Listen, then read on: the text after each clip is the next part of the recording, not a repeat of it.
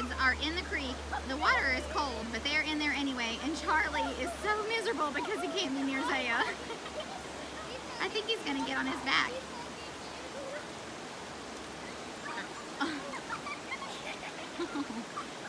He doesn't really like being in the water.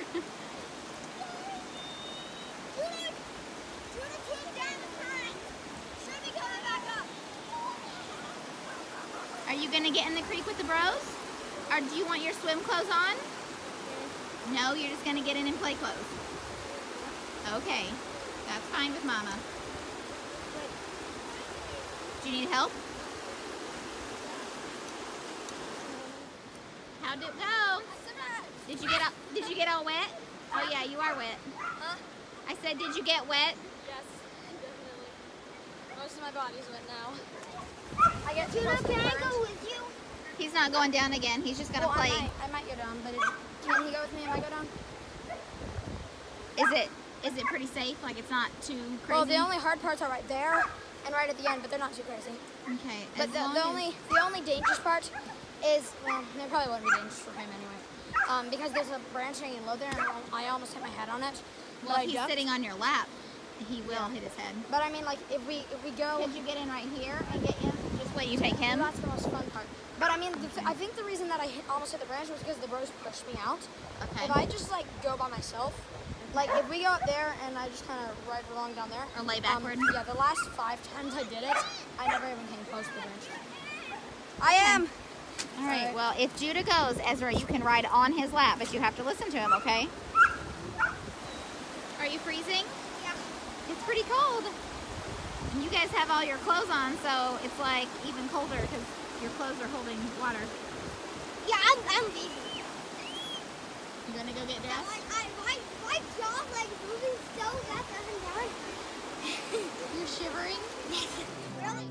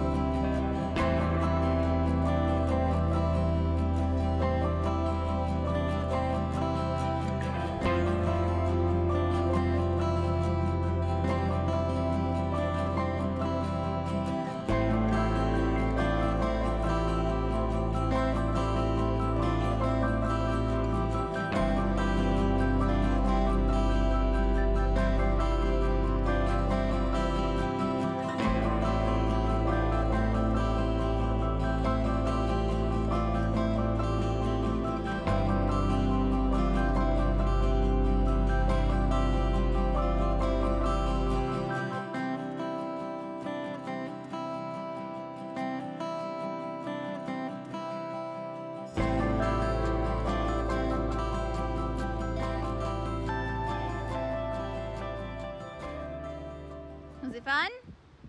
Huh? What'd you think, Ezra? Was it fun? Yes. So fun? Yeah. Was it worth getting in that cold creek? The creek. Yeah, I think he might be able to go himself, like without me in the same tube as him. Well, he has his own tube and it has a tie, so it ties to somebody else's tube. But his tube is not blown up. Daddy has to blow it up.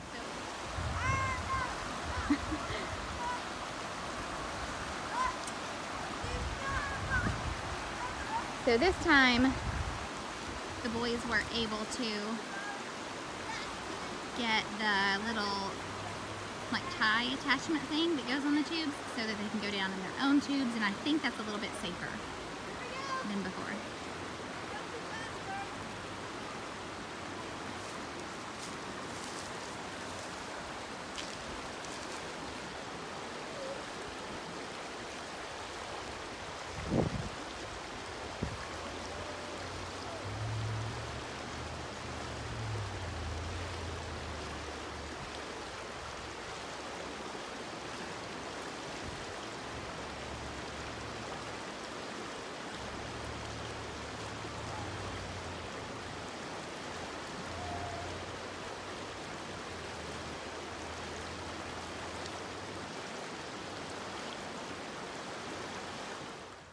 he is. Happy.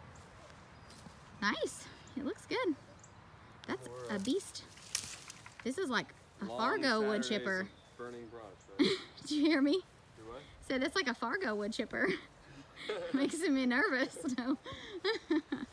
Okay, so this is our ugly shed. And back here, if you can see back behind these trees, I have a bunch of buckets and old planting containers and a bunch of pavers that we didn't use. All of the wood that we've cut and chopped up is... Sorry, I have kiddos yelling at me. They went around the pond, not this Anyway, way. we have all this wood, and so what I want to do is get all of the buckets and the like planting stuff in this building, but we've got to clean the junk out of it, and Dean is going to chip up all of this stuff, and we're going to put the chips in the bottom of the shed just to kind of create, like, I guess, a nice base. Then eventually I want to have like shelves, some sort of like metal shelving, you know, not anything that's attached to the wall, but something that just kind of stands, I don't know, from the floor up against the walls, and I can store things in there, garden tools, flower bed stuff, I don't know. Anyway, this wood is going to be stacked along the side, I think. Think that's a good plan? Works for me. Okay, and then we'll just have the pavers over there, and this will look a little bit neater, and I'll mow closer to the building and everything. All right, so you're gonna show me what it does? It's really loud, that's why I didn't. Now, do you, is it just gonna go like in a pile on the ground or over there, or what? It'll shoot right out there. And will you be able to gather that up with all that tall grass, or do you want me to mow it real quick? I'll just run a couple pieces through so you can see. Oh, more, and then okay. I'll put a piece of tarp out. Oh, okay, I see.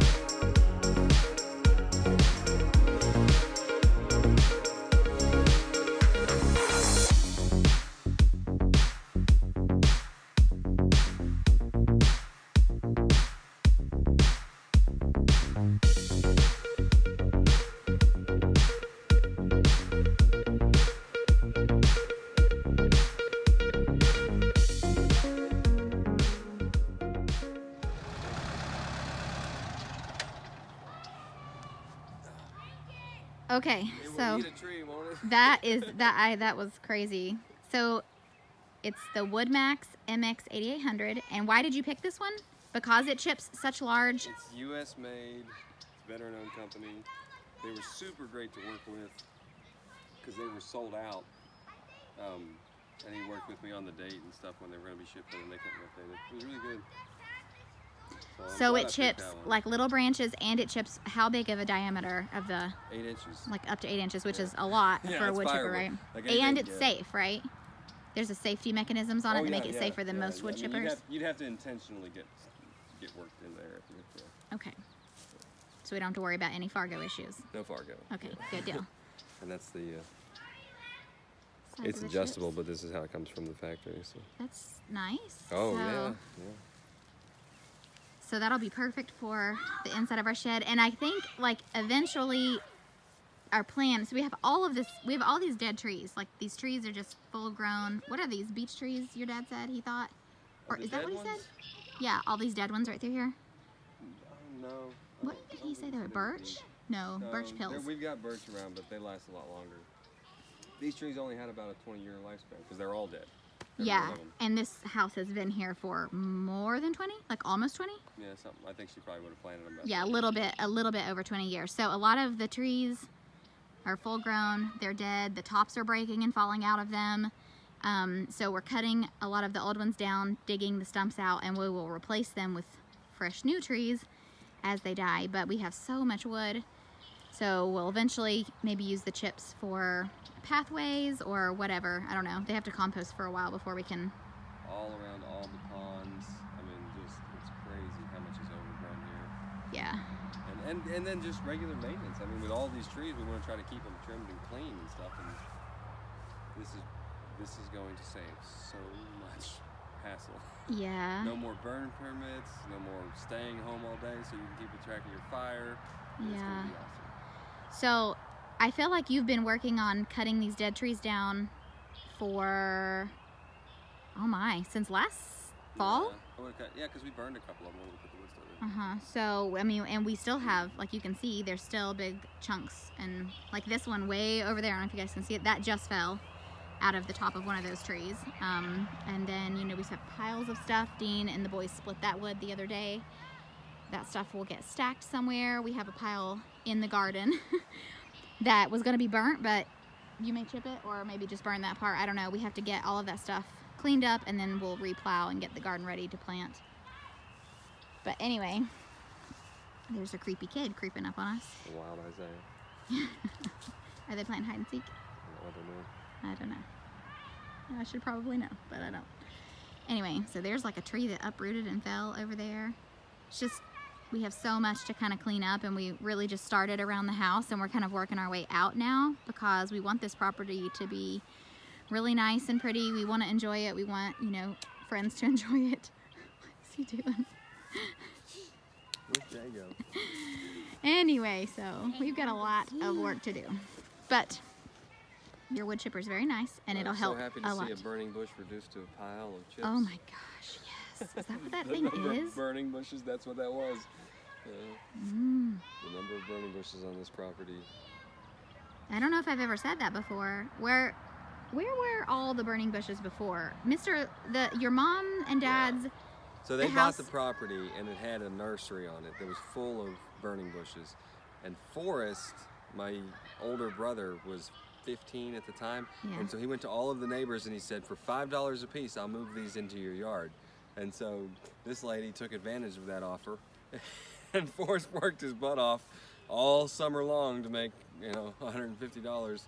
Yeah, But he did. they're everywhere. And, now, and he did it right too, because they are thriving.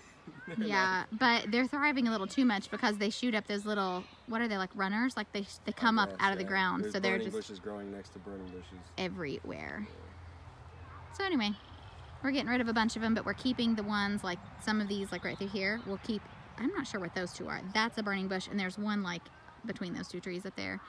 There's some others around that they have plenty of space, and they're really pretty. But there are some that are like way too big to be close to our house, and they're growing. There were 5 of them in the front.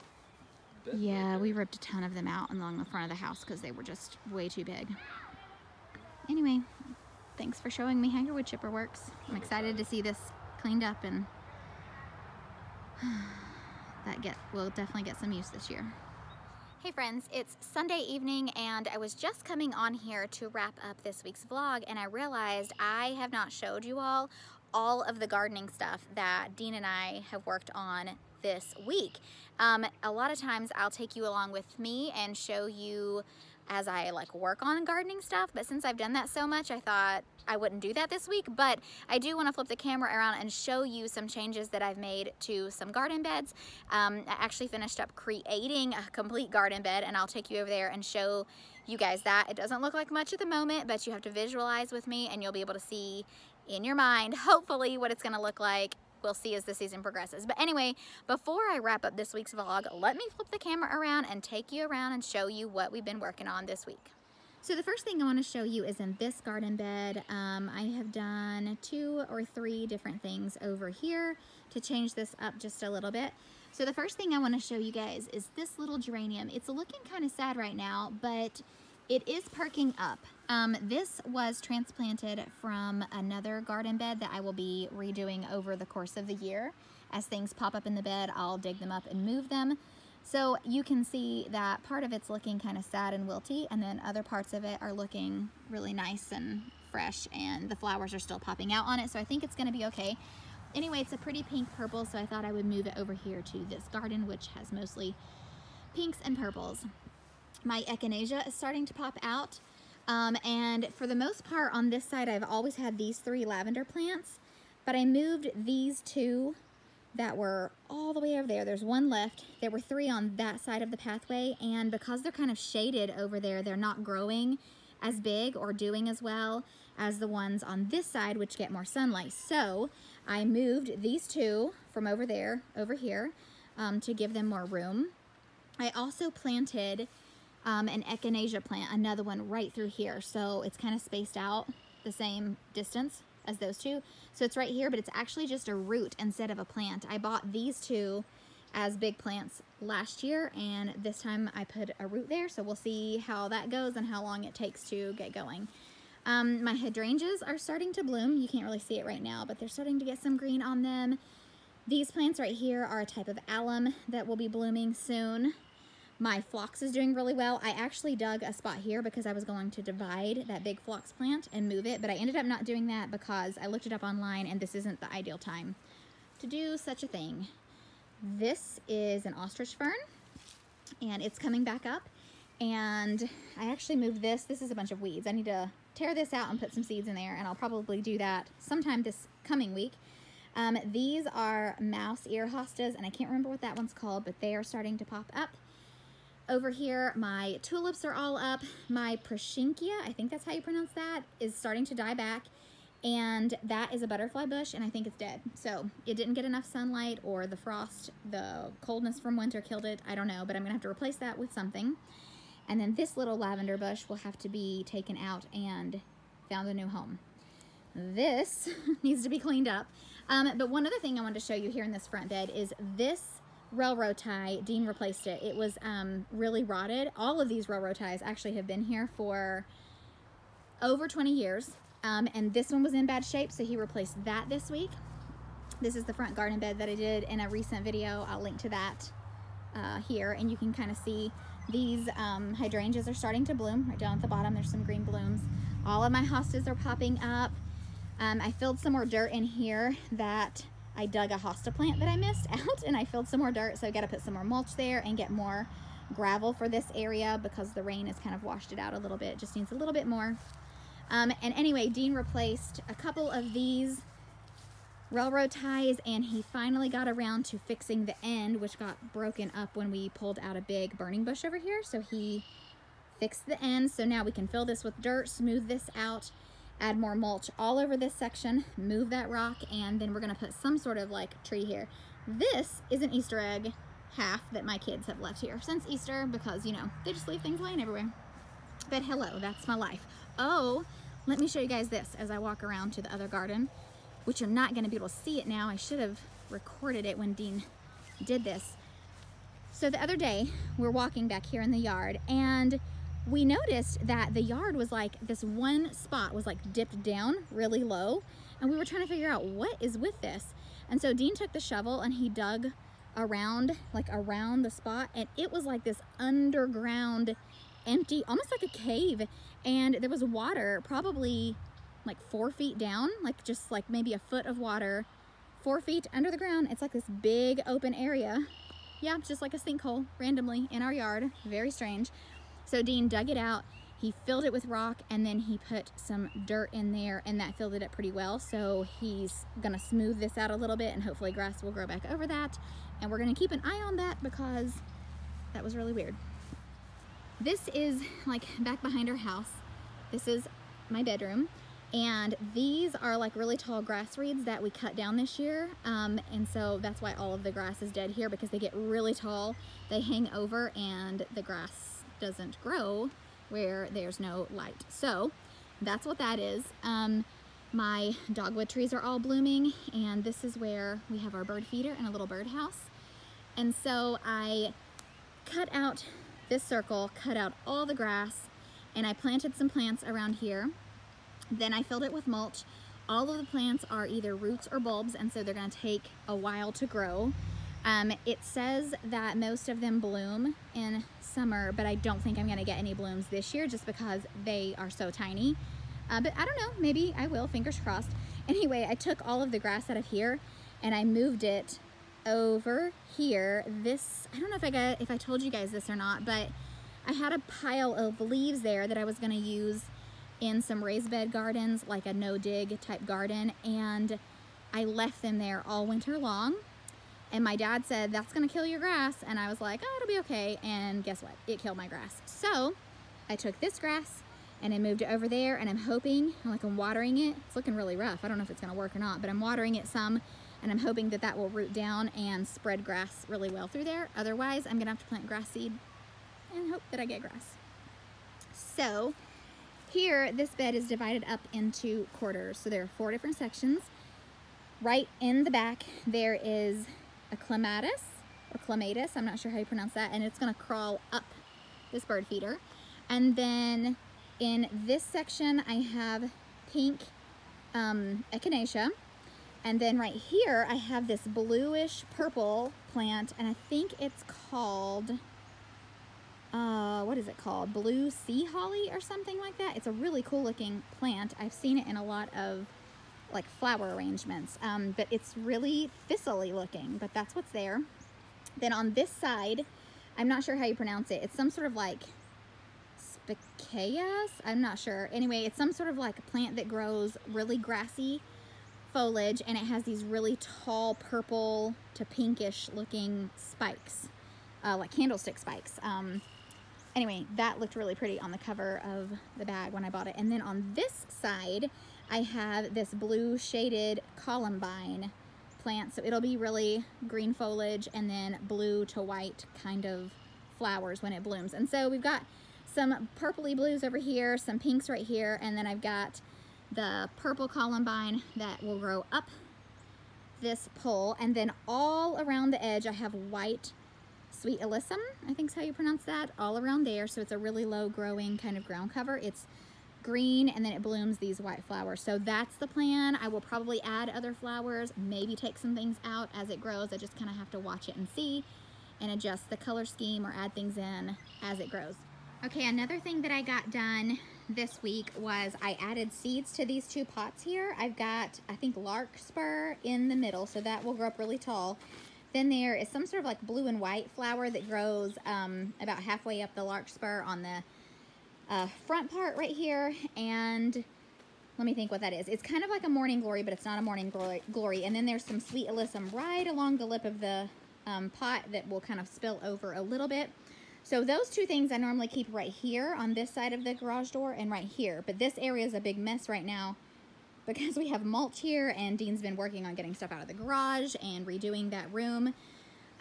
So I'm keeping these here, keeping them watered and moist, and hopefully that stuff will bloom pretty quickly, and we'll keep them on both sides of that door. And then when Dean gets this French door, they're going to be French doors right there. I'll probably move them a little bit closer to the door instead of centered right here on the wall.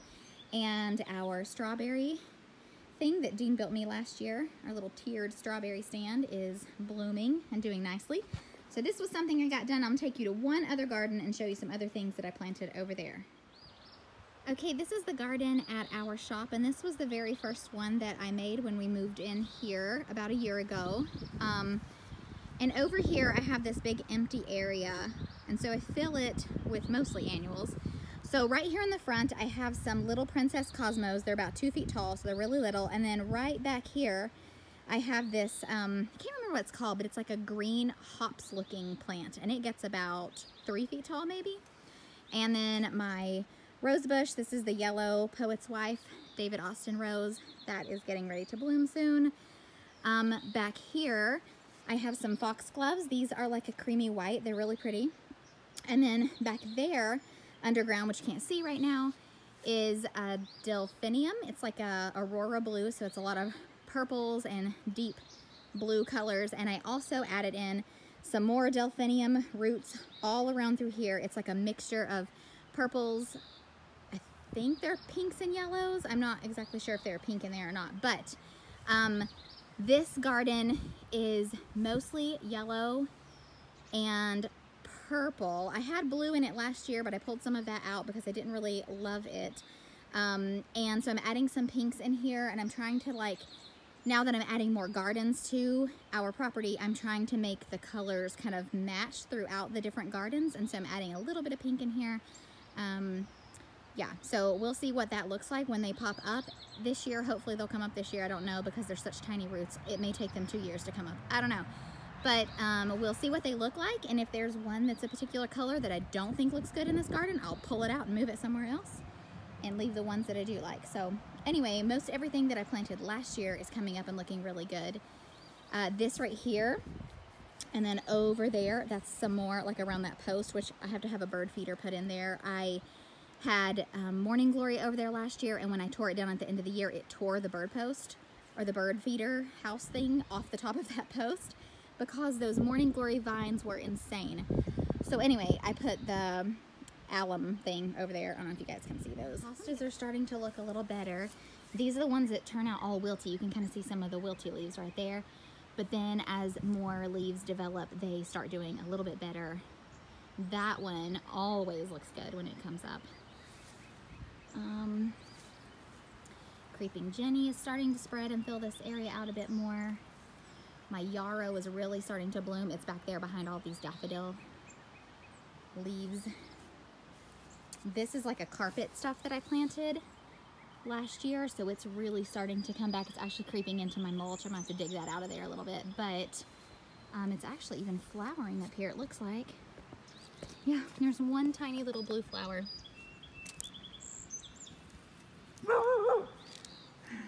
Okay, so that was quick and spastic and a lot of stuff to cover, but anyway, I just want you guys to see what we're doing here at the cottage as we continue to make this place a little bit more of what we want it to be. Like, I have this big vision for what I want this place to be, and it's gonna take a long time and a lot of hard work to get it there, but it's gonna get there. So anyway, I'm glad that you are coming along with us. If you have dreams of making your land look really pretty and doing all these gardening things, or decorating your house and you like old world antique types of decor, then I'm your girl, because I'm going along and doing it right with you.